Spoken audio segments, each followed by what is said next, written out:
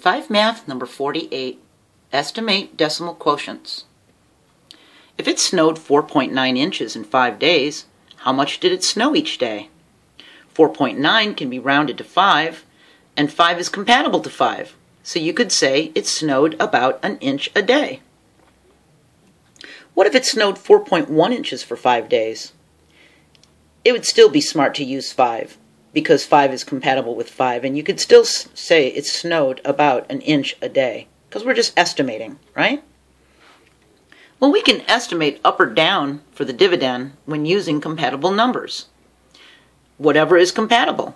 If we're dealing in feet, and you have 41 feet of lumber that you want to put in 12-foot piles, you can estimate up and say it's 48 feet divided by 12, because 12 and 48 are compatible.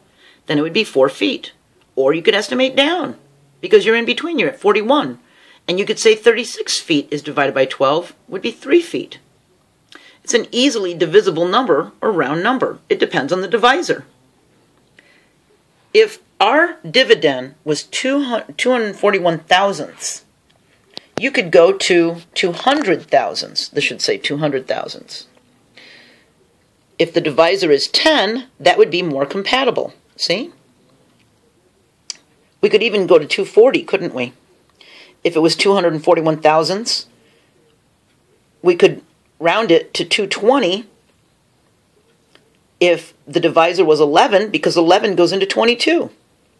If it was 241 thousandths, we could go to 210 thousandths or 28 hundredths, because 7 is compatible to them. If it was 241 thousandths, we could round it to 250 thousandths if our divisor was 5 or 50, because that would be more compatible with 250. So see, it depends on the divisor, all right? If you want to estimate the daily pay from a paycheck of $601.28 for 7 days, you have to think, what is easily multiplied by 7? What is going to make 7 an easy divisor? Well, 56 divided by 7 is 8, so we could go with 560, and 63 is 7 divided by 9 is compatible, so we could go to 630. So let's estimate down and do 560.